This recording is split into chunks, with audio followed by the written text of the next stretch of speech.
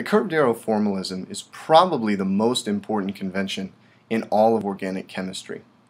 It's used to depict electronic movement in both resonance and chemical reactions. And it's important because it has an underlying meaning that transcends just the movement of electrons that's related to molecular orbital theory and ideas. But in this lesson, I want to focus just on the nature of the curved arrow formalism itself, what it means, how we apply it to reaction mechanisms, and what it can tell us, to an extent, about how we should expect an organic reaction to proceed.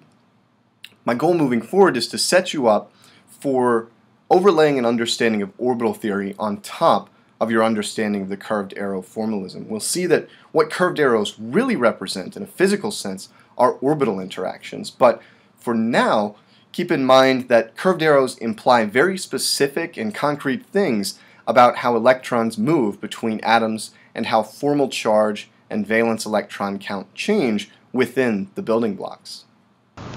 Curved arrows show the movement of electrons from a source to a sink. More specifically, though, they show either the formation or the cleavage of covalent bonds. And this is an important concept to remember, that every curved arrow is going to indicate either the formation or the cleavage of a covalent bond.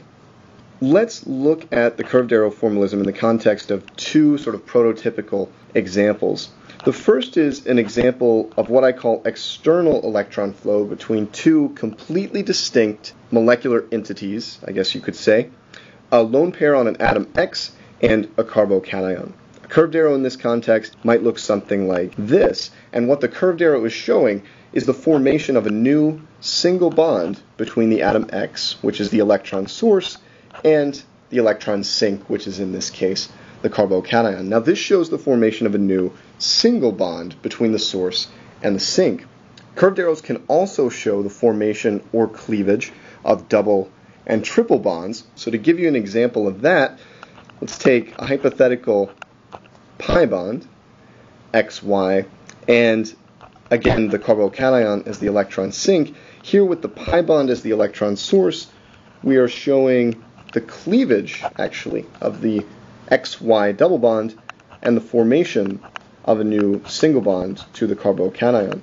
One more example showing the formation of a pi bond might be something like this. An atom X connected to a carbon, which is connected to an atom Y, and X bears on it a lone pair. So here again, the source is the non-bonding lone pair, and the sink is the sigma star orbital of the carbon Y bond. The second curved arrow in this case is showing the cleavage of that carbon Y bond. That's how we know that the sink is sigma star.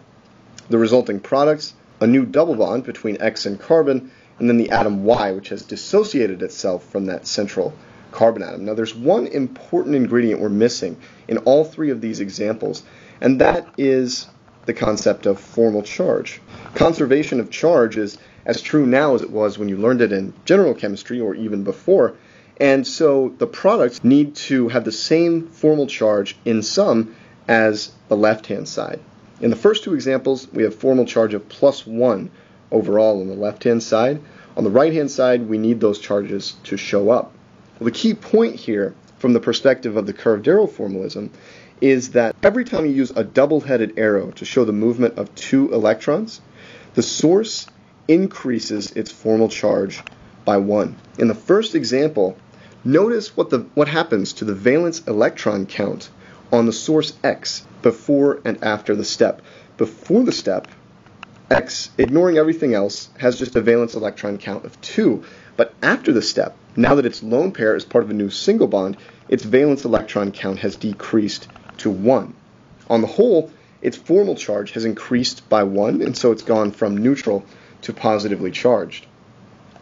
In the second example, the atom X has gone from a valence electron count of 2 to a VEC of 1 in the product.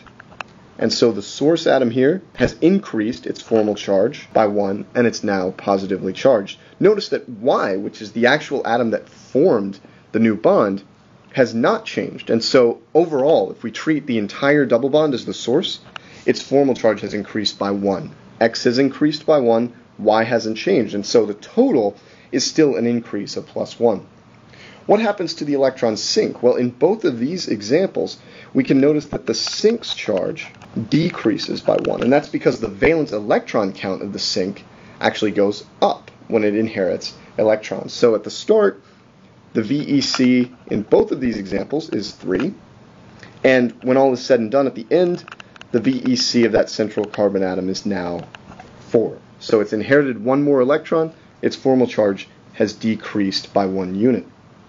To apply both of these ideas to the last example, we can see that the atom Y has inherited a lone pair, and the atom X has converted a lone pair to a bond, and so its charge has increased by 1, and the charge on the sink has decreased by 1 from neutral to negatively charged. So the curved arrow formalism implies very specific changes in valence electron count and formal charge on the building blocks that are associated with it. Keeping in mind the concept of valence electron count and formal charge alongside the curved arrow formalism can help you make sure that you're drawing the correct products from a given set of curved arrows or a set of curved arrows that you've drawn yourself.